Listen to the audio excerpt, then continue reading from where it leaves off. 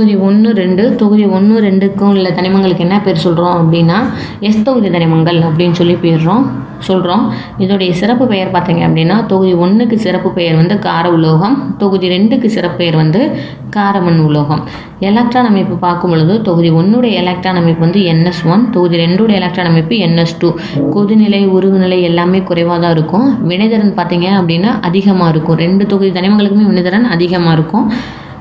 அயனியாக்கும் ஆற்றல் பார்த்தீங்கன்னா 2 தொகுதி தனிமம் அயனியாக்கும் ஆற்றல் கார உலோகத்துக்கு குறைவாக இருக்கும், காரமண் உலோகத்துக்கு அதிகமாக இருக்கும். ஏன் அப்படின்னா அதனுடைய வெளிக்கூடு எலக்ட்ரான் அமைப்பு முழுவதுமாக நிரம்பி இருக்கனால காரமண் உலோகத்துக்கு அயனியாக்கும் ஆற்றல் வந்து அதிகமாக இருக்கும். எலக்ட்ரான் ஆட்டம் வந்து கார உலோகத்துக்கு குறைவாக இருக்கும், ஆனால் காரமண் உலோகத்துக்கு பூஜ்ஜியமாக இருக்கும்.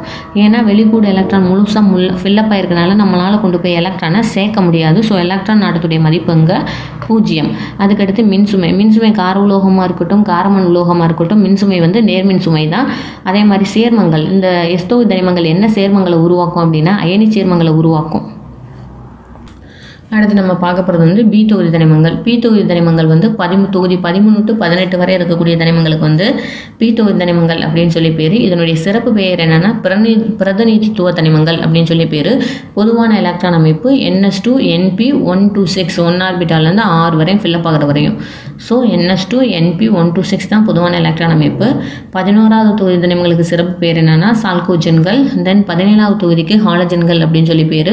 18வது தொகுதி தனிமங்களுக்கு மந்த வாயுக்கள் அல்லது உயரிய வாயுக்கள் அப்படின்னு சொல்லி பேர். இது என்ன சேர்மங்களை உண்டாக்கும் அப்படின்னா சகப்பிணைப்பு சேர்மங்களை உண்டாக்கும்.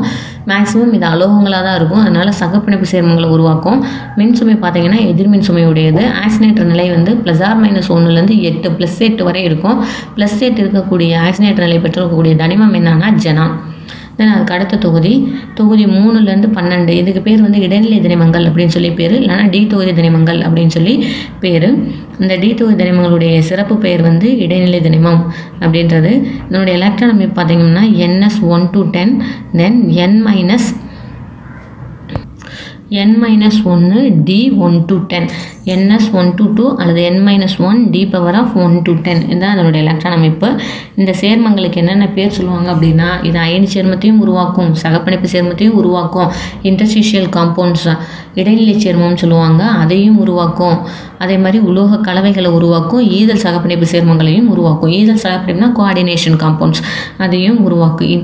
இவ்வளவு சேர்மங்களை வந்து இந்த டி தொகுதி தனிமங்கள் வந்து உருவாக்கும். அடுத்ததோடைய வெப்பநிலை அதிகம், உருகுநிலை அதிகம், அதே மாதிரி மின்சாரத்தை கடத்தும். டி தொகுதி தனிமங்கள் எக்ஸாம்பிளாக காப்பர்லாம் பார்த்தீங்கன்னா மின்சாரத்தை கடத்தும். டி தொகுதி தனிமங்களோட ஆக்சினேட்டர் நிலை வந்து +1 +6 வரை இருக்கும்.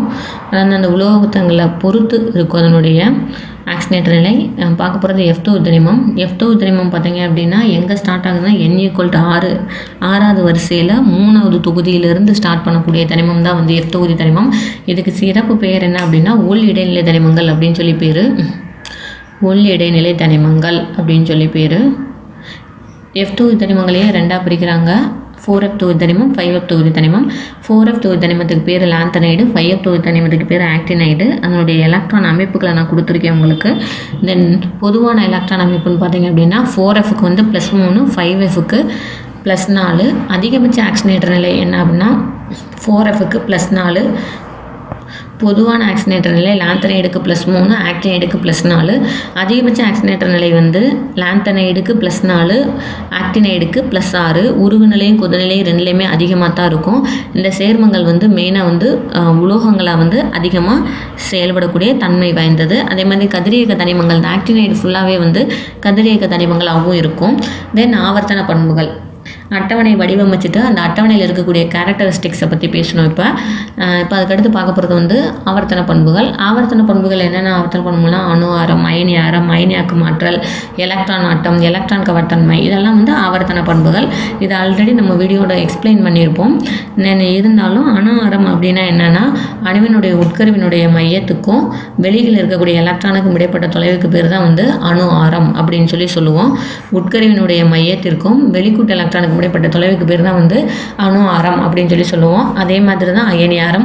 அயனியாக்கும் ஆற்றல் அப்படின்னு என்னென்னா உட்கருவிலேருந்து ஒரு எலக்ட்ரானை நீக்க தேவைப்படக்கூடிய ஆற்றலுக்கு பேர் தான் வந்து அயனியாக்கும் ஆற்றல் அப்படின்னு சொல்லி பேர். எலக்ட்ரானை நீக்குனா அதுக்கு பேர் அயனியாக்கும் ஆற்றல்.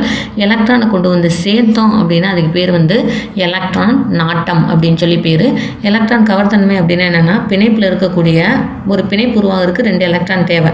பிணைப்பில் இருக்கக்கூடிய 2 எலக்ட்ரானையும் ஒரே அணுவை எடுத்துக்கிருச்சு அப்படின்னா அதுக்கு பேர் எலக்ட்ரான் கவர்த்தன்மை.